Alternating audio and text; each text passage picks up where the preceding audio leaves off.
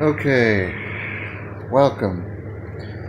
This is KF7YEN with Ham Radio Logic. Here with another retevis radio.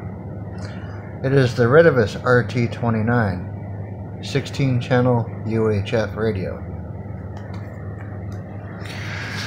Now, I'm not going to be able to go into programming steps with you at this time. I will do a follow-up video with you in another video, but I will, in fact, show you with what the radio comes with. It comes with your antenna, belt clip, battery,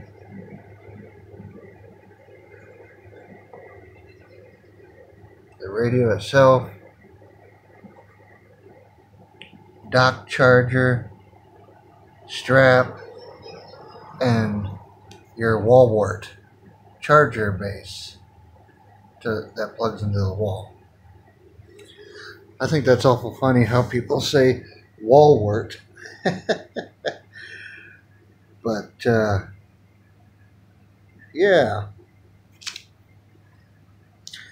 But let's go over a little bit of the manual and show you what the frequency ranges and everything is. I can describe somewhat of what this radio is capable of, but I think it's only analog.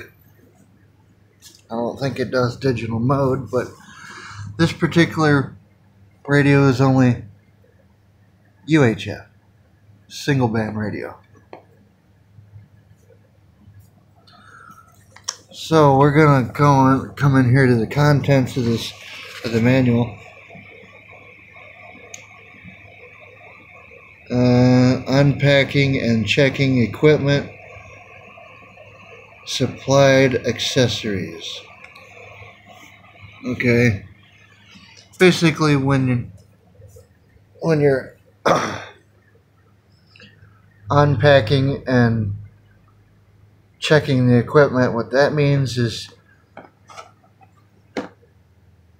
you're putting the battery on, you're putting your belt clip on, your antenna, make sure all that is on there. You don't have to put the belt clip on.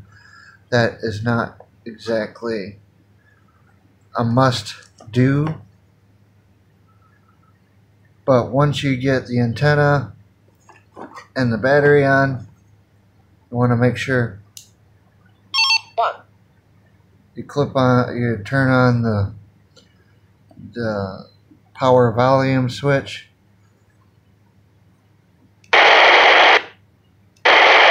Check to make sure that there's something there.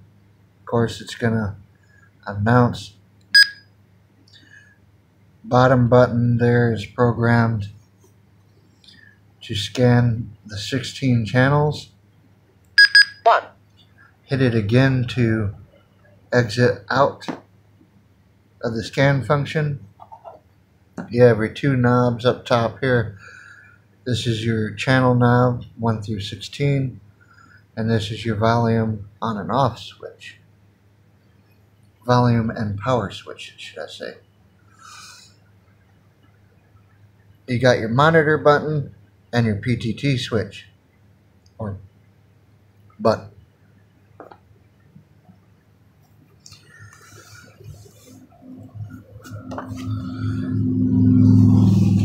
Okay, now it does have a lithium-ion battery,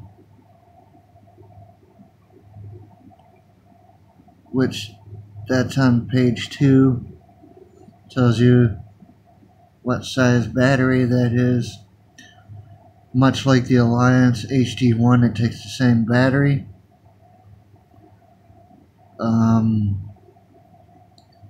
Battery characteristic, I think that's what it says. Characteristic. And then charge lithium-ion battery. Install is install or remove battery pack, which is pretty simple. If you guys have a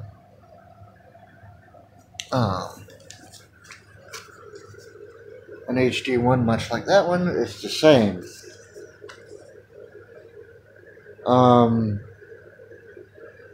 Shows you how to properly install the antenna, belt clip, lanyard.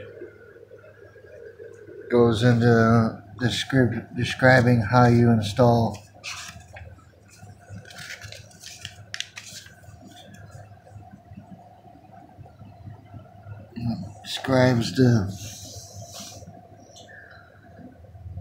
shows you the PTT, SK1, SK2, which are programmable buttons, speaker mic, and programming jack.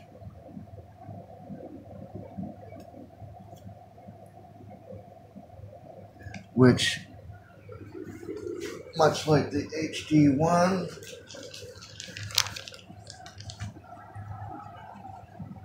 the retevis RT29 takes the exact same programming cable, so no difference there. I'm guessing on the inside it's probably the same exact circuitry.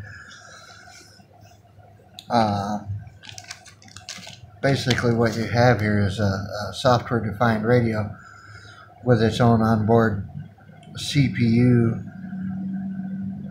that, when programmed, it does it all on its own without having to set up anything special about it. Right here it all describes your PTT power switch.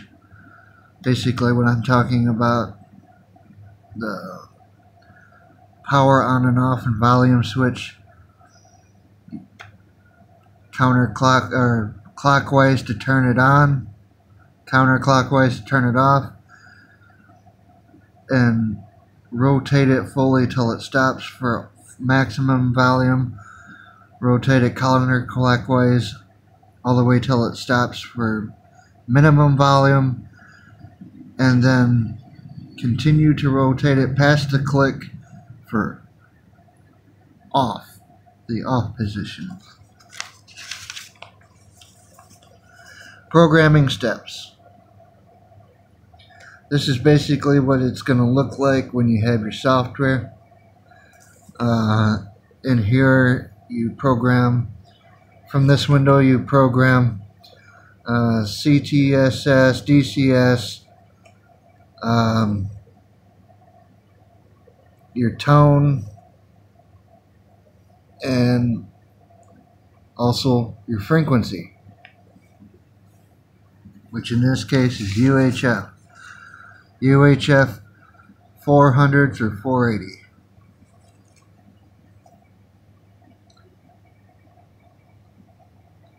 Here it talks about your Vox on, off.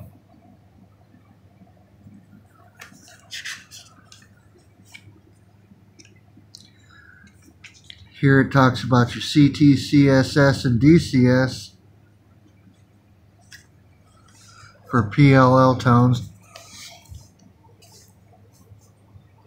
This radio is capable of doing UHF 430, 400 megahertz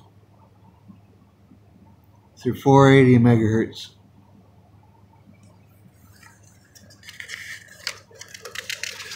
And don't let this confuse you, it's not a dual band radio. It's only a single band set up for UHF. But this particular model of radio does come, sorry about that, my radio is not focusing, or my phone is not focusing, there we go. It comes in a VHF model as well. That ranges from 144 through 130 through 174 megahertz. for your VHF band, and it tells you about all your specifications there.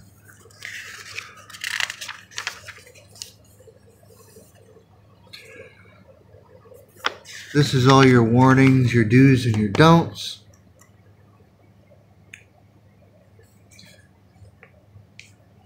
And just to be sure, you do have to have a license for this radio. It is not a license-free operation.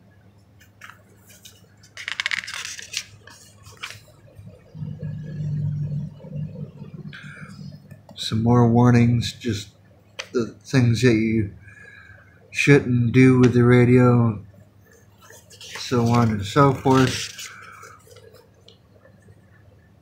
Warnings.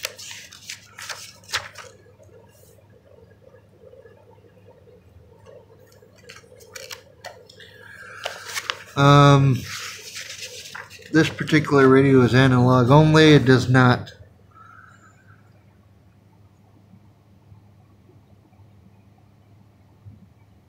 do digital mode, but it does have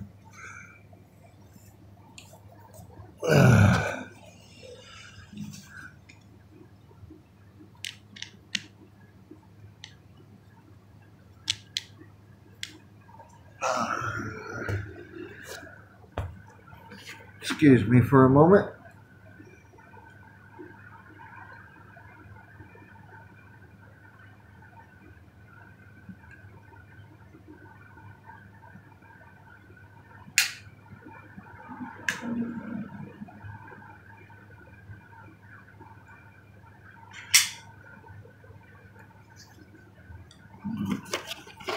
Alrighty. Let my phone focus here. It's being weird.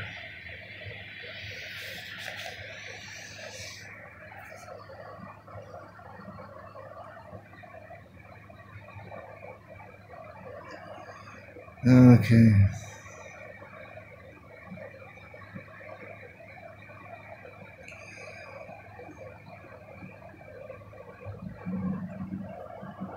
But anyways, the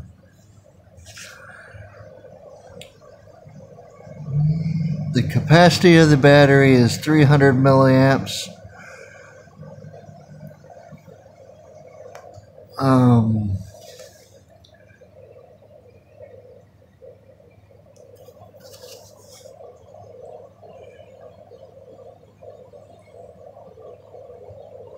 So it's 3,200 amp hours.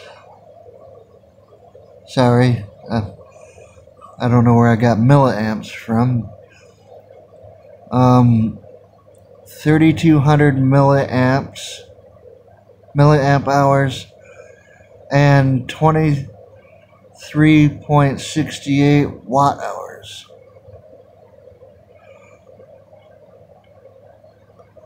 Model RT29, voltage 7.4 volts, lithium ion battery pack.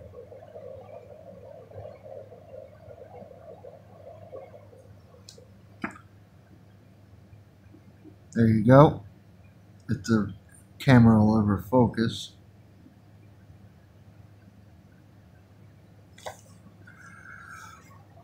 The folks over at Retevis, his name is John Chen.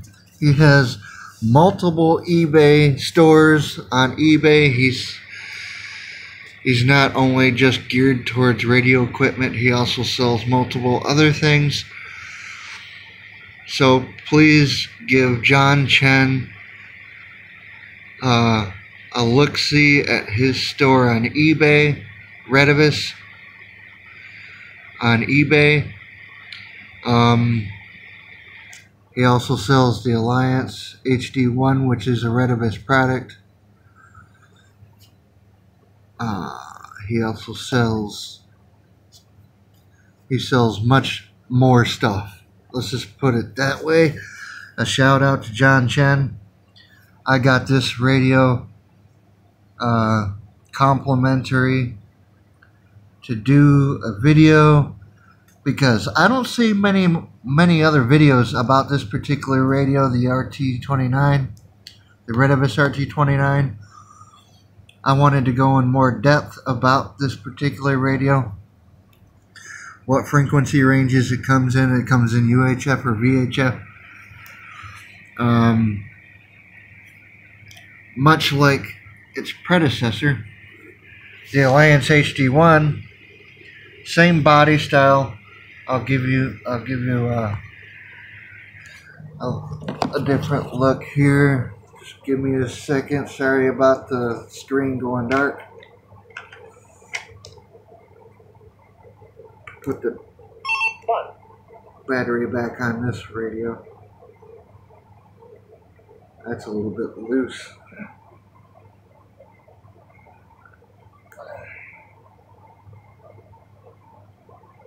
Apparently got to push a little hard to get that battery to fully latch.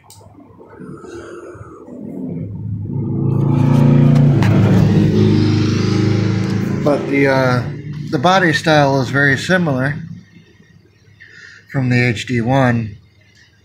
If you think about it, the only thing that's missing is the keypad and screen, and a few other software features. But much like the HD1, it is basically the same radio. Get a closer look here. If you look on the side, you'll see on the side of these two radios, they're the same there.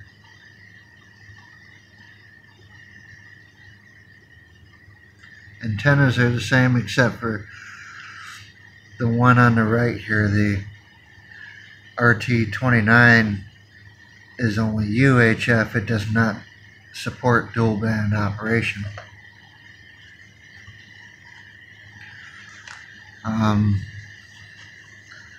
The two programming ports are the same. Belt buckles, battery. So this is the HD1, the Alliance HD1, and this is the RT29, which are compatible to use with both batteries. So I can swap this battery over to this radio and it would work. I can swap this battery over to this radio and it would work. They are both 10 watt max radios. The only difference is, like I say, one does not have the programming or the DTMF pad and screen in the front. I think the RT29 is more geared towards your industrial field, business bands, and so on. But you can use this on ham radio frequencies because it is within that band.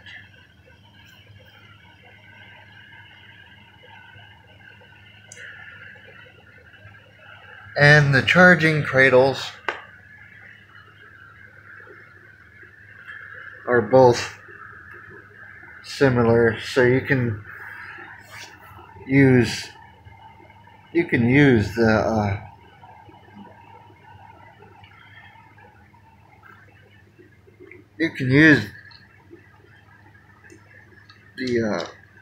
charging cradle from the retevis to charge the Alliance HD1 or vice versa. So it doesn't matter which one you drop the charger, the radio into, because they're the same.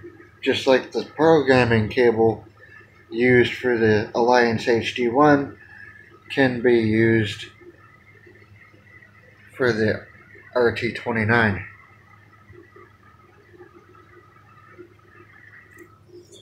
I will do a follow-up video on the retevis RT29.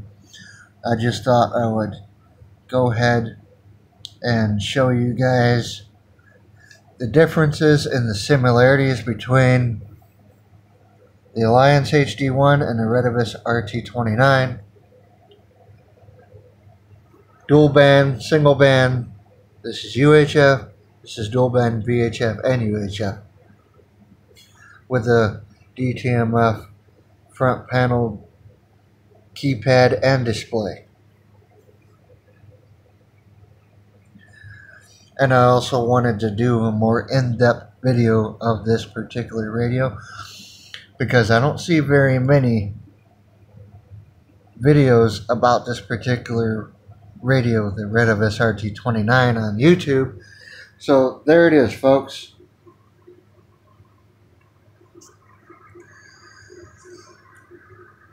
This has been a new radio update and radio review.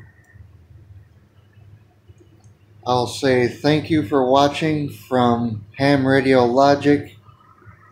Please like, share, and subscribe. Hit the bell for further notifications of future videos and or streams. Give me a thumbs up.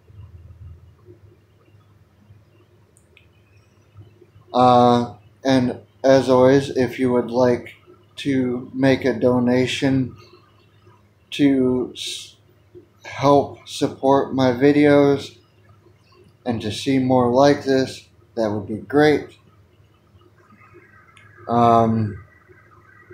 Thanks again. This is KF7YEN, and we'll say 73s.